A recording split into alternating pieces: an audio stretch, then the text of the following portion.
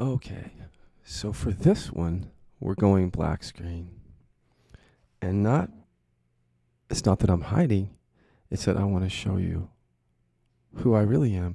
And if I sit there and look at you and you see the same visual and the same face, and you think, teacher, it might not convey this part of it the way that I'd like to convey it. So instead, as I'm talking, I want you to imagine your own experience or notice mine. Just imagine me being a human having this experience of being a teacher and being repressed and missing some stuff. This video will be a little longer, not terribly long, but this for me is the most important part of Tell All because, this is what I've been doing in the world. A teacher writing 7 books on non-dual awakening. So to the extent my repression affected this, and it definitely did, I want to include that. And since that's the only way that you guys know me is as a teacher, I want to take the time and really pan this out. So just remembering, I'm going to talk about the good stuff and some of the experiences, but I'm going to go kind of quickly over them so I can get to the full thing here. The full, what's the word? Self-expose on what's going on in the unconscious, what has gone on in my unconscious, I should say. Yeah. So, being just a human being, seeking awakening and healing just like you, I found the non-dual message. I engaged in some practices of that's not for this video, what those practices were. I had a few shifts. The last big one was non-separation. And that's still here with me. That's never left. No separation in the universe. I can't sense the separation. The repression has created some responses and reactions in relationship, in which, of course, there's been the sense of separation in relationship, but it's all relationship. If I sit and I don't go into any of that or go into my body, right? It's just a non-dual, Well, it doesn't work to not go into relationship or have relationships or not be in your body unless you're avoiding something. And when I had the non-dual awakening, my heart opened too at the same time, heart opening. So I saw and felt that with no separation in the universe, the word love comes close to it, but my trauma hadn't surfaced yet. So I'm not going to tell you about the addictions and things like that. I'm going to tell you about that in another video. I'm going to tell you about what it was like to wake up and then start teaching from that. On one hand, it was very innocent. I didn't set out to teach consciously. There was something I wanted to express. I got on YouTube and social media and expressed it, and people came. And then, you call me a teacher or whatever. I write books and then, okay. But it didn't start out that way. I was really trying to express from the purity of the seeing, just like so many teachers innocently do. But I hadn't embodied that yet. So if you look at I left my first video up, The Space of Now, but I took down all the old videos so you could see what it's like for someone, a teacher or otherwise, to be in repression and be pointing to awareness and what it might look like. And you can then see the transformation in my life through the years. Hopefully you can. When I first began teaching, it was innocent. But what I did not know is it was innocent in that I was just simply pointing to my direct experience. But what I did not know is that there was an agenda there, a very powerful agenda. So that repression took on the role of the teaching to stay safe. And I didn't know that. And it was pretty intelligent the way it did it, because I crafted some pretty direct pointers, as you know, put them in books, and they helped a lot of people. So I don't want to dismiss that part, that the pointers are actually very helpful on one hand. But when you keep doing the same thing, and you're not evolving, and then, me getting sick, 3 diseases while being a teacher, something's not right there. See?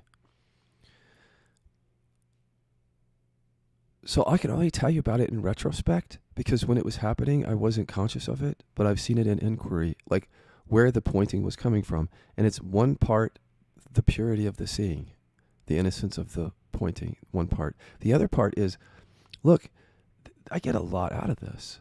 See, I still had anger repression. Powerful mechanism. So it's easy to find yourself doing something in the world,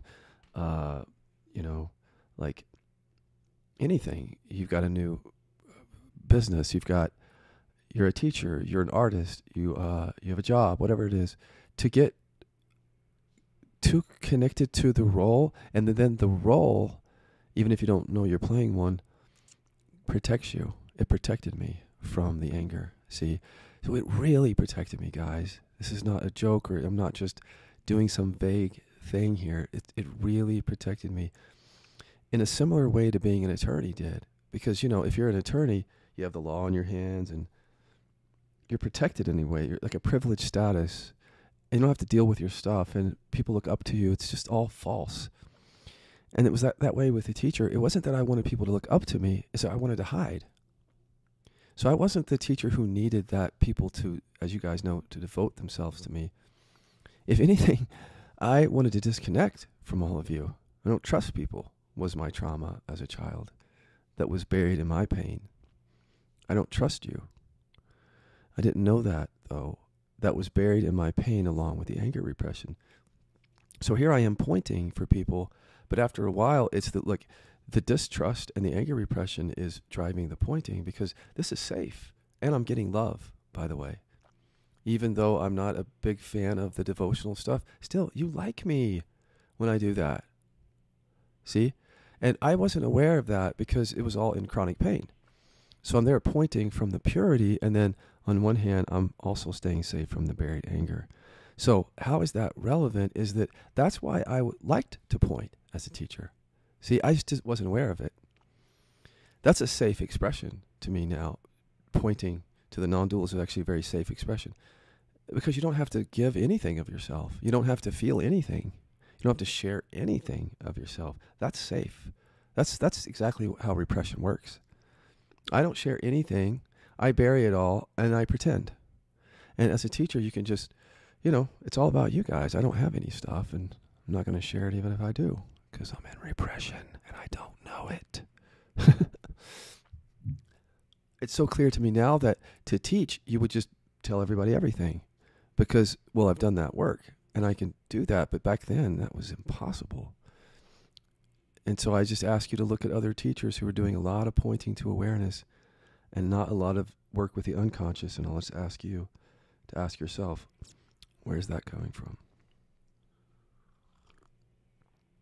But today is about me, isn't it? I can tell you where it was coming from for me.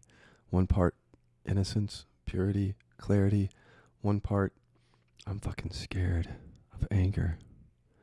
And by the way, since I was bullied as a kid, what was also in that chronic pain, which I didn't know, was I am afraid of being humiliated. By you, by anybody. I didn't know it. So how could I not know it? Because it's trauma. It's not stories. See, if it came up in stories, I could just see that's just coming and going. Those feelings are coming and going. But this is a mechanism of self-protection buried in the body that runs more like this, quietly in the body. I'm afraid to be humiliated. I don't want them to make fun of me. They're going to hurt me. I'm afraid to get hurt. I'm afraid to show anger. I can't protect myself. I can't. I'm afraid. I can't. I'm angry though. I'm really angry. I'm angry. But then in the visible realm, it's just nothing but pure non-dual and stillness. And then there's just this pain in the back. That was my experience for many years. In the beginning of teaching, the pain wasn't bad that really at all. So I really bamboozled myself having that so buried. But then as the pain kept coming up, I kept pointing to the awareness, but something felt off, as you can imagine.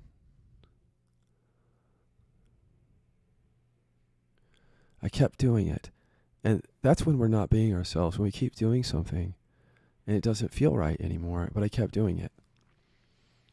And eventually, during a session, like in 2017, I just heard this very loud stop, like a loud scream in my spine. no, stop.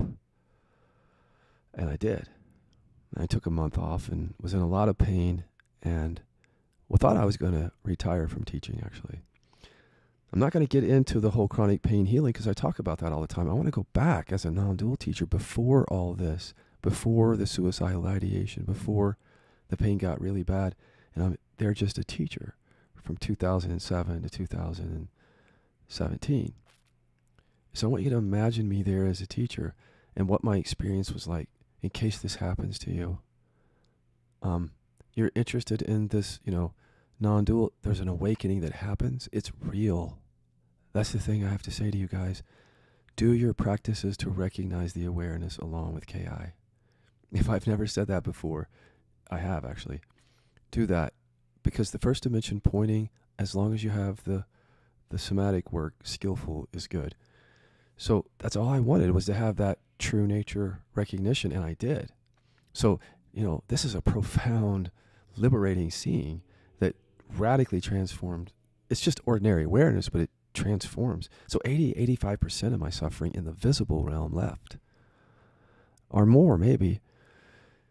There was still some stuff there, as I've shared, and it was coming from trauma. But the visible stuff, a lot of it left, see? So as a teacher, it's just like awareness and then pain in my spine. And then I'm dismissing it, see? Through the teaching, I'm dismissing that aspect of my experience. And so when other people have contraction or pain, I just say, rest with it. Just let it be. Or do a little bit of mining where you say, what does this have to say? It's all fucking safe. It's really fucking safe, actually. And I was doing that as much to protect myself as them, but I didn't know it. Because the lack of skillfulness or lack of willingness to go to certain places is almost always driven by fear. I mean, what's the fear? If it's all empty, why can't we just go anywhere? We can't. So we point to awareness sometimes in a very sanitized way. Right? Forget the contractions, just an arising. No, it's not. I learned the hard way. It's the source of the suffering. That's why it stays there. So see how I'm just misleading people, but I don't know it. It's not really misleading. It's like I just don't know what the hell I'm doing when it comes to the unconscious. So I'm doing like a lot of other teachers do. Just ignore it. I don't know how to access it. Yeah, I know that's an uncomfortable sensation. Just rest and let it be, as if it's going to be here forever. Because I don't know what to tell you. But I couldn't be that honest. I can tell you how to work with that now.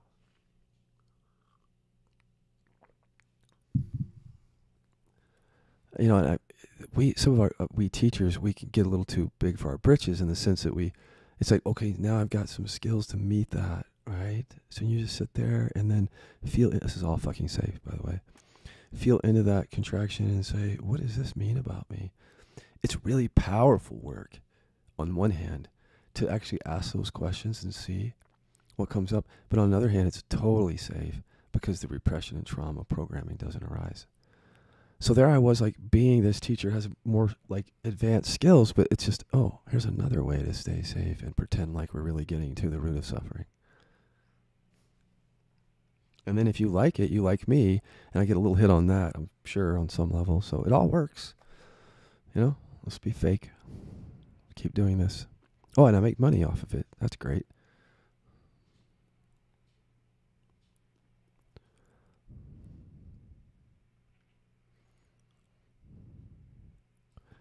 I can't tell you the shit that I felt during the chronic pain healing, coming to terms with all of that. My anger, my embarrassment, my humiliation, my sorrow for being that in the world and doing that and not knowing. And I've apologized already, but there is no excuse for it. And anger repressors have difficulty taking accountability. Do not let me off the hook. It is not okay that I was a teacher doing that. It's okay that you let me off the hook, but I can't let myself off the hook. I'm not suffering over it. I'm also not going to accept someone saying, you didn't know any better. Of course I didn't. But we never know any better. And that doesn't mean we don't take accountability for what we were refusing to explore within ourselves. On some level, refusing. So this video could actually be titled My False Humility and Covert Narcissism. And I know you guys know that there's narcissism in non-dual teachers. You've been saying it for years, and I touched in it myself, but not so much the grandiose type, but the covert type. I mean, if you look at the Space of Now video, my first video, I see it. He's an attorney. He's doing the work in his office. You know, I'm fighting the discrimination in the world. I'm angry, but I buried it. And here I am, a teacher, trying to hold all that back. That's what I see when I see that video. You should go watch it just to see that.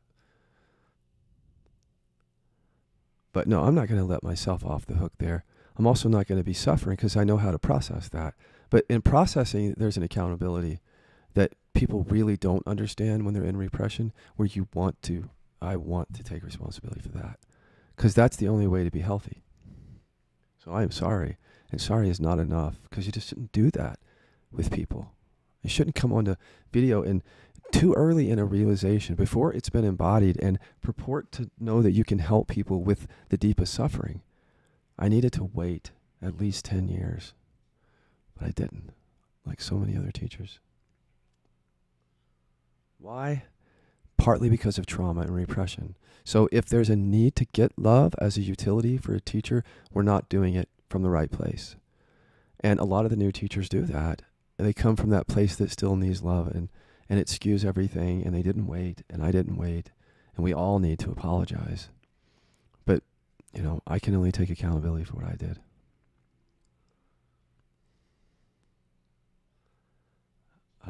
Apology is not enough, by the way. I'm correcting course in my personal relationships and in my teaching.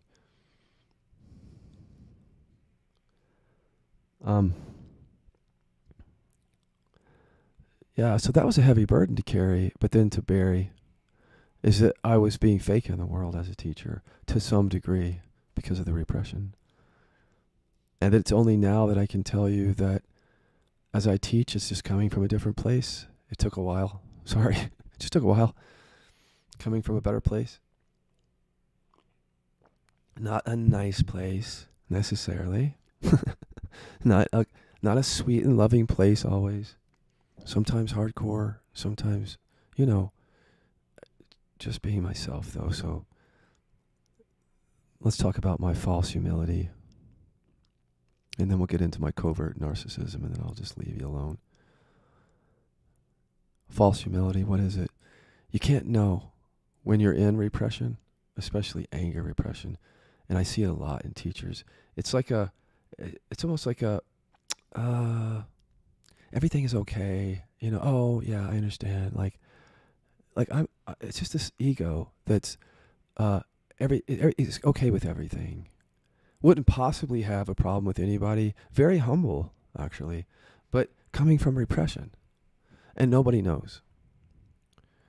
Because it's such a disguise. It's hidden. It's like it goes along with I have to be good and I have to be peaceful, and then I'm humble and I'm a really fucking great person. And I'm a teacher. Don't you see it? That kind of thing.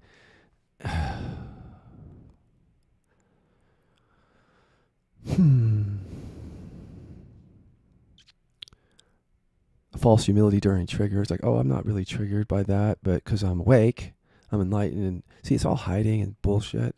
I might have not been triggered, but I was stuffing my anger into my spine. How the fuck I know? If you're doing that, you don't know what's happening, really. So you just lie. Because on the surface, in the visible realm, things are pretty peaceful. So you can just not dig into the unconscious and lie to everybody.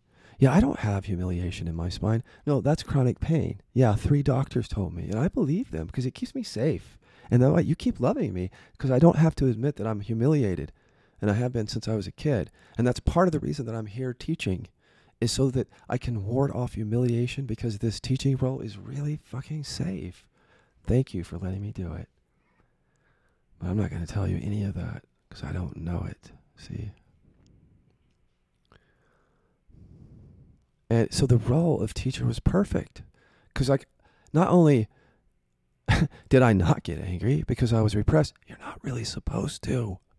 That's perfect. Thank you. Thank you for that role in life that I can just come and hide and pretend to be free. Wow. You couldn't have picked a better role for an anger repressor like me. Or a sadness repressor would fit really well in a teacher that is not transparent. It's the non-transparency that fits really well for repression. It's perfect. That's the only word I can think of, really. That's lonely. I'm going to be honest with you. Like, that fucking sucks. That's disconnection. That's attachment avoidant for me. It was. Yeah, I'm awake, and I'm not attached to anything, but fuck, man. Come over in here and spend some time with me. I miss people. I miss just ordinary talks about, like, nothing. Like, ordinary talks about something that have nothing to do with spirituality. Like, how are you doing? How are you feeling? Tell me about your life. Let me tell you about mine. I miss that. Because when I woke up, I so distanced myself from the possibility of that, of real connection, because of through the awakeness, that I didn't even know that I was alone, lonely. I didn't trust people. All buried. This is why I speak loudly, and I'm going to get louder and louder as I go, because there's a lot of you out there that are burying your stuff in chronic pain and contraction. I'm going to love you enough to keep saying it, even if it pisses you off. And the ones with diseases, I'm going to keep saying it. Even when you look at me and you go, this is physical, I'm going to say, check into it. You don't have to, but my God, I'm going to keep saying it because nobody else wants to. Everybody else just wants to leave everybody alone. That's what repression is in spirituality. Just leave everybody alone. Don't say things that are mean. Don't say anything to anybody that would upset them. Even if it's a very loving thing to say, don't do it. Why? Because we don't talk about that here. Yeah. Like in our families. Like we don't talk about repression and buried stuff and sex and shame and masturbating, and fetishes and all that stuff. We don't talk about that here either. Because trauma's running this too. Trauma was running the Scott Killaby show. Until it fell apart on me.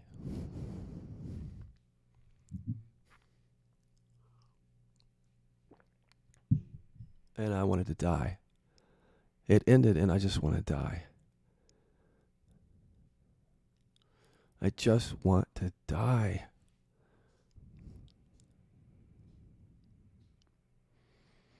And I created that suicidal ideation for myself. I didn't know that.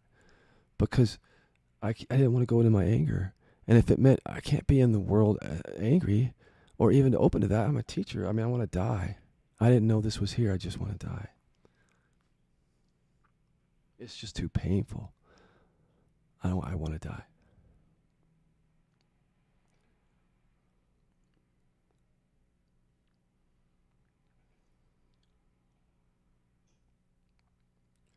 But I didn't. And 3D-KI was eventually developed, and it's a different life now. It's a different life. It's a good life.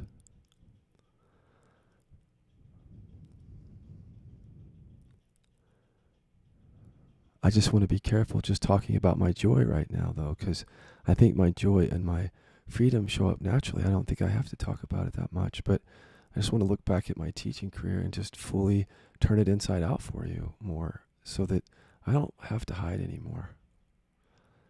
Yeah, like the whole time I've been a teacher, I've loved sex. My God, I've loved it. I love sex. And at the same time, I've had addictions with it, but then I processed that and I just realized, well, I still love sex.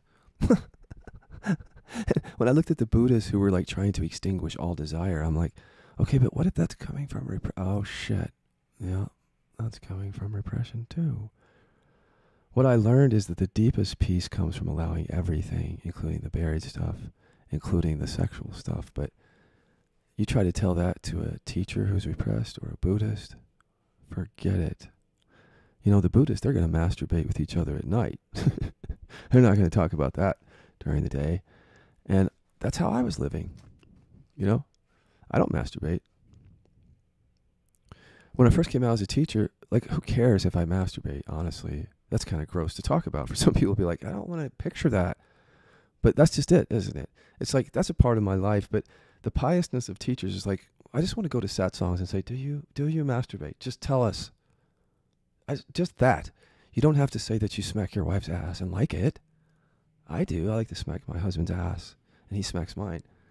But you don't have to go that far. But do you masturbate? Just tell us. This is how it felt like when I was a teacher. It's like, at first I couldn't tell you because this you wouldn't want to hear it. I thought, like, that's not how a teacher's supposed to show up, that they do that. Or I like to have sex where men dominate me and tie me up and punish me. Like, that doesn't really fit with the non-dual thing. So you can see how lonely that can get when you're not transparent. And it's just like anything, you're living a double life in a way. So I came out, as you know, through teaching, and you guys knew about the BDSM early in the teaching in, 2013. After that had all been put to rest. The good news is the big stuff that was suffering in my life, it's all been put to rest. But I don't want to just sit here and talk about the good, I mean, I'm in a really good place, but I've got some battle wounds here that I'm not done with, just so that I can turn it all inside out. I remember meeting other teachers who were also anger repressors, and none of us, because there's a lot of anger repression in spirituality and a lot in teachers, but we don't talk about that here, right? But I met a teacher kind of my age, and it just felt like there was no connection, I just don't know how to say it. That was one of the first things that woke me up when I met this teacher. It's like, these are two people that really can't connect. And it's like, if this is what awakening is, I don't really like it. If I have to interface with this person who's really disconnected and it can't even turn towards me and be with me, then I don't want this. And by the way, what are we doing in the world? Like, the world doesn't see this part where we're hanging out, but we can't even really connect on any level. And this is why we're here in the first place, isn't it? To try to get away from our emotions and relationship. It's all pretty gross. That's how I felt. And after that, I've just disconnected from that teacher because I don't think he does the work. And I was a people pleaser. That's the reason I was hanging out with him. Not because I liked him. And I don't think he liked me. But see, that's what fake is.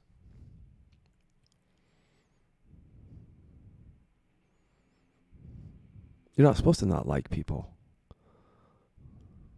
You're supposed to like everybody. You're supposed to be able to marry everybody. Fuck that. I'm not going to marry everybody. The teachers who say that, they only marry one person. So it's just another pointer that falls flat. And then when they're done with that person, they go to another one, just like other humans. We're really human, if you haven't noticed. We cheat on our spouses. We do drugs. We get diseases because we don't process our trauma. We cross boundary lines. We get depressed and suicidal. Yeah, we're human. The difference is there is an awakeness here. And so what I want to focus on is that doesn't mean anything.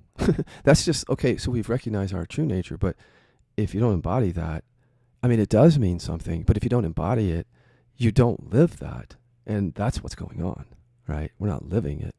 A lot of us, because we don't even know if we're living it, because a lot of us teachers are not even transparent. How would you know?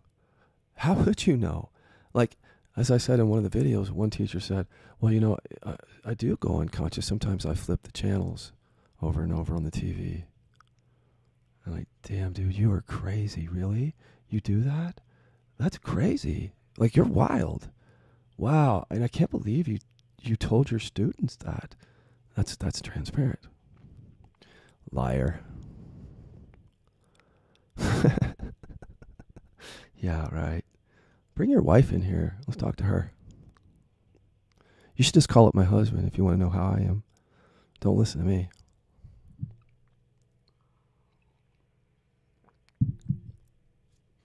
See, I think this awakening is you just can't care about any of this. You can't care about how you show up.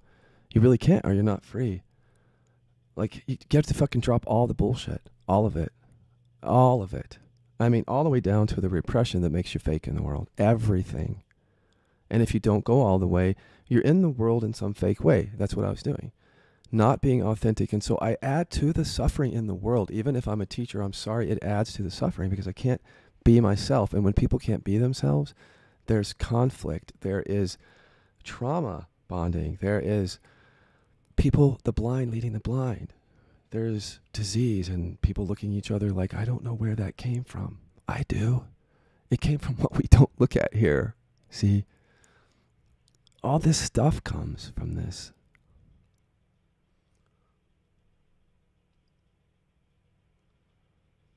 Not all diseases come from repression. I'm not saying that.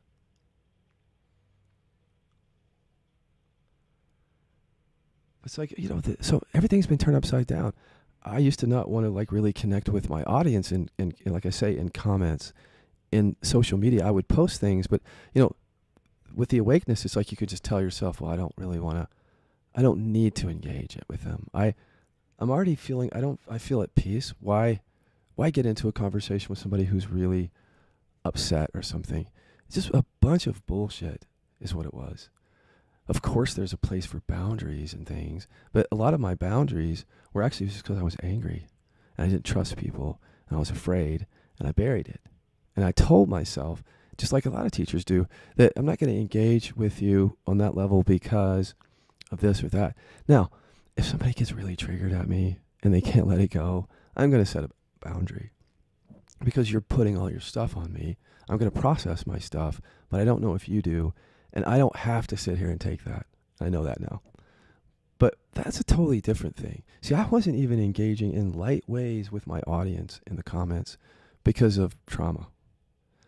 I just have to tell you that because you're going to see a different Scott Killaby. I want to talk to you guys. I'm actually interested in you now. See, with my repression, I couldn't really be interested in you. I'm sorry. Because I couldn't be interested in me. I was trying to transcend my experience. I couldn't be interested in really fully in my experience, so I couldn't be in yours. And because I'm now in my experience fully, I'm actually interested in you, and I care more than ever. And I hope you can feel that.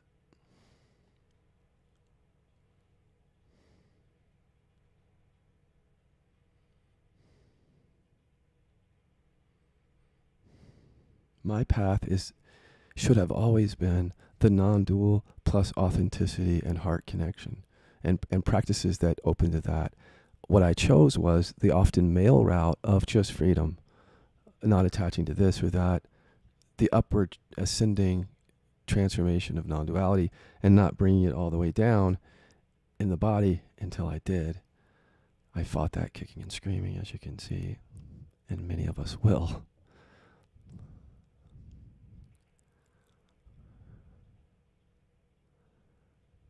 But there's truth to the wounded healer metaphor because, I really wasn't wounded, or I thought at first. I just had pain. See how I was lying to myself?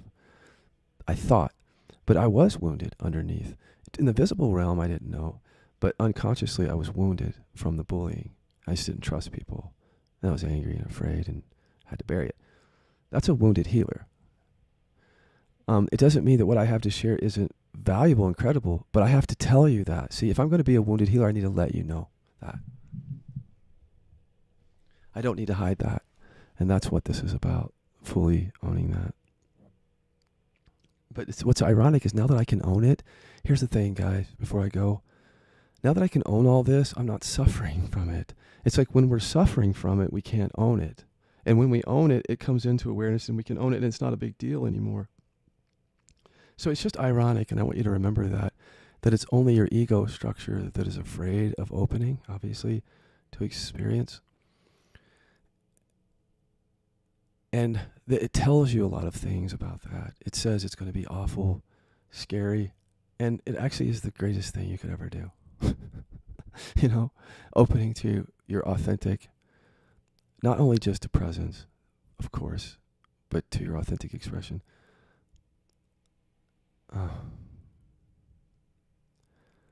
Yeah, this is what I was looking for all the time. This is why I took my old videos down. He didn't know what he was doing. He wasn't embodied. And I have compassion for him. At the same time, let me just do something real quick. If he were in the room, See, I knew that me, could handle this. I would say, stop teaching. You're wounded. You were humiliated. The trauma, you don't see it. It's in your body. Stop what you're doing and process your stuff. Come back to this. You're going to be a liar if you don't stop. You're going to mislead people because you're afraid. You need to stop. I might even yell if I had to let him hear that. I won't do that to you, but I love myself enough that I would do that if I was here. And that's how I am these days. You'll see that. Like, I was just at the store and some guy said, he was trying to give me a free product. And I said, I don't want that. Yeah, I'll take that home and I'll just throw that away. Yeah, I don't want it. So, yeah, just letting you know. And he said, nobody is that honest with me. I said, I've been a people pleaser all my life.